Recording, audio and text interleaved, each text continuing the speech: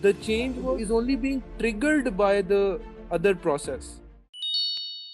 I have written over here 3 handlers. This one is signal handler 1, this is signal handler 2, this is signal handler 3, right? So for the first signal handler, I am changing the value of this global variable to +5, and for signal handler 2 it changes the value to +10, and for signal handler 3 I'm changing the value to +20, right?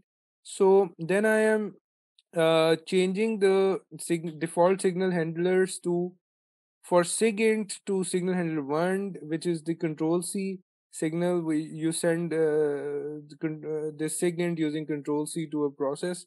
Then SIGUSR1, I'm changing the default signal handler to signal handler 2 for SIGUSR1. And then I'm changing the default signal handler for SIGUSR2 to signal handler 3, right? So now the default behavior of all these 3 are changed to these 3 self-defined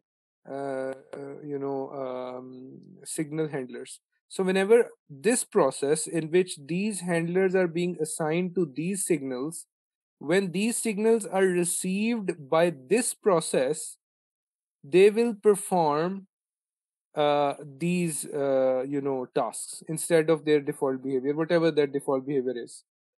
So then I have forked a child process, and then I have got the PID of the parent process, and I have sent the parent process the Ctrl+c signal from the child process, and then I have delayed for 1 second, and then I have sent the parent process the user1 signal, and then I have again 1 second delayed, then I send signal user2 to the parent process, and that's it. For in the parent process waits for the child process to finish, and that's it, right? So let's run this, and when you run this, you see that first the the Ctrl+c signal was sent to parent process, and now this printing is being done by the parent process, although it's quite evident, quite obvious that the parent process is printing these things,